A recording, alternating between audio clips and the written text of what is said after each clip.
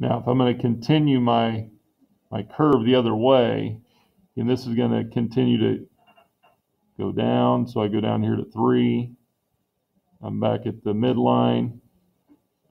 I'm back up 3, and then I'm back to my. So if I were to extend my second curve,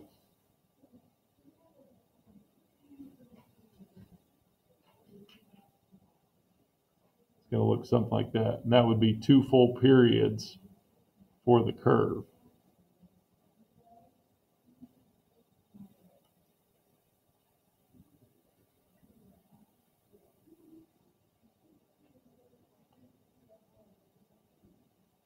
Now, I want you to go ahead, and I want you on your own to go ahead and find for this second example, find the amplitude, find the reflection,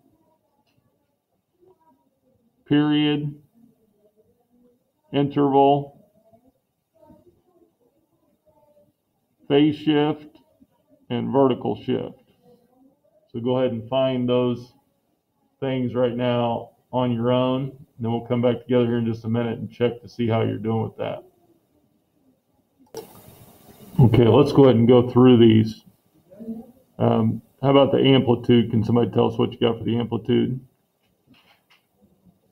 Avery? Okay, so our amplitude is 4. Is there a reflection? No reflection, because the A value is positive. Our period, go ahead. Just going to be pi, so we're going to do 2 pi divided by 2. So our period is just simply pi. Our interval,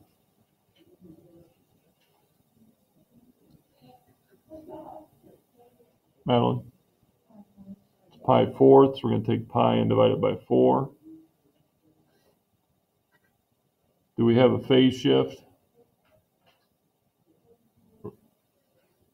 Remember on that, we're going to take 2x minus pi and set it equal to 0. So our phase shift is going to be, what, pi halves? Everybody agree with that?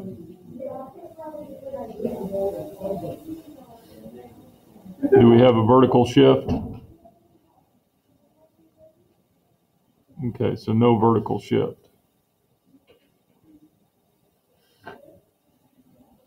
So that would be finding all the parts. Now let's just real quickly, and again, I know tonight you're not going to be focusing on the graphing, but let's just real briefly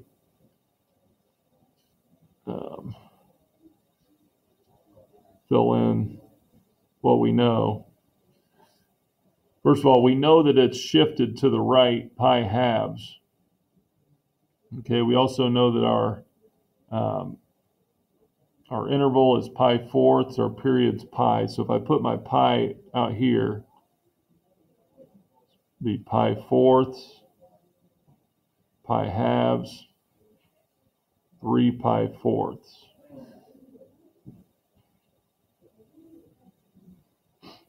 We know that our shift is pi halves, so I'm going to just sketch in a dotted line at pi halves because that's where I'm starting. And we also know the amplitude is 4, so at my starting point, remember for the cosine curve on our original curve is a U-shaped. So remember, we're starting at our maximum value. So in this one, we're going to start at 4. So I'm starting up here at 4 on my dotted line.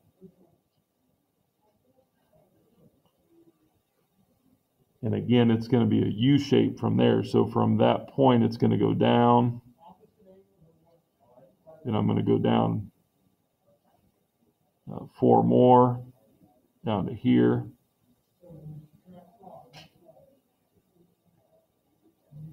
You know, I could add another line here. This would become 5 pi fourths,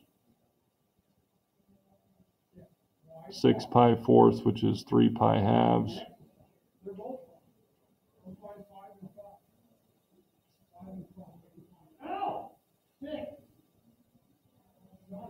So here would be one.